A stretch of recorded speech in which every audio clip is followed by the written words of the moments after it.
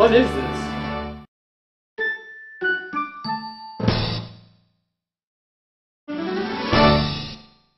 A review for Pokemon Stadium? Nope, that. Minigames. Who needs to see a Charizard Fire Blast Caterpie in full 3D when you can slowly diminish whatever friends you have left? Yes, you and all your friends sitting around a TV in the old Nintendo 64 when one friend suggests, "Hey, let's try the minigames, meh!" And you're all like, "Sure, I don't like you that much anyways." And the ensuing games full of colorful Pokemon and smiles quickly turn to hatred and anger. Unless you're winning. Combined from Pokemon Stadium 1 and Pokemon Stadium 2, there are a total of 21 minigames, nearly all of them are fun in their own way. There are some button mashers, some time-based games, and even some memory-based games. It was hard to only do 5 because I love playing all of them, but here it is, my top 5 Pokemon Stadium minigames. Number 5 is Rock Harden. You play as either a Metapod or a Kakuna, and you must use Harden to protect yourself from boulders being launched at you. Cause that happens. Every time you get hit by a boulder while not using Harden, you lose HP. The twist here is, using Harden actually takes away your HP. So you have to time out each boulder while they fly at you and use Harden the least amount of time you can, while also protecting yourself. Playing with friends or with the computers on hard makes you really have to focus while staying very competitive but still fun. The last bug type standing wins and then jumps happily, I guess? My next minigame is really 2 in 1 as they're basically the same game, one from the first Pokemon Stadium and one from the second. Pichu Power Plant is a game built off of Thundering Dynamo where you button mash either A or B to charge the electrodes.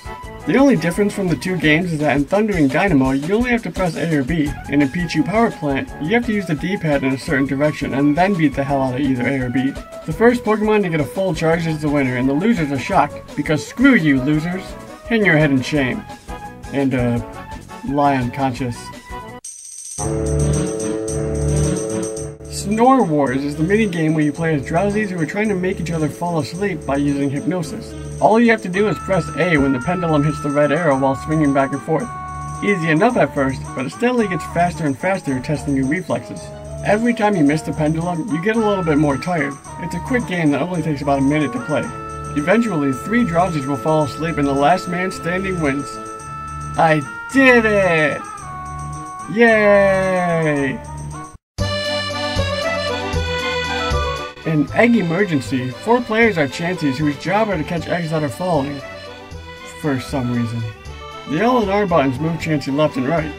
This game gets harder as it goes along as the eggs fall faster and Voltorbs are thrown in that, if caught, shock you and make you lose some eggs. Because Voltorbs are jerks, and they evolve into even bigger jerks. Look at that smug smile. All you can do is explode. Anyways, at the end, the player with the most eggs is the winner. You have to play this on at least medium, otherwise it's more than likely that you and your friends could tie it with a perfect 100. It's a good thing I got all those eggs, so you can throw them in the water. You're a terrible mother, Chansey. Topsy-Turvy for me is one of the most competitive minigames from Pokemon Stadium. The 4 players are Hitmontops who spin upside down and try to hit each other out of a ring, much like Beyblades. You control your Hitmontop and use Rapid Spin with A, which knocks your opponent farther away. It takes about 3 seconds between Rapid Spins, so you have to circle around and time it to get the most of your momentum. Every time you knock someone out, you get a point, and the first one to 5 points wins. This is probably the hardest minigame against real people, which makes it so competitive and fun. While recording gameplay of this video, I had to play all the games by myself. Now while the bots may be fun, it was no comparison to when I was a kid playing all these with my friends. If you still have your old Nintendo 64 and some of your friends still like you, get out and play Pokemon Stadium and Pokemon Stadium 2 minigames. You won't regret it. I'm HappyMaskGamer and I'll see you next time.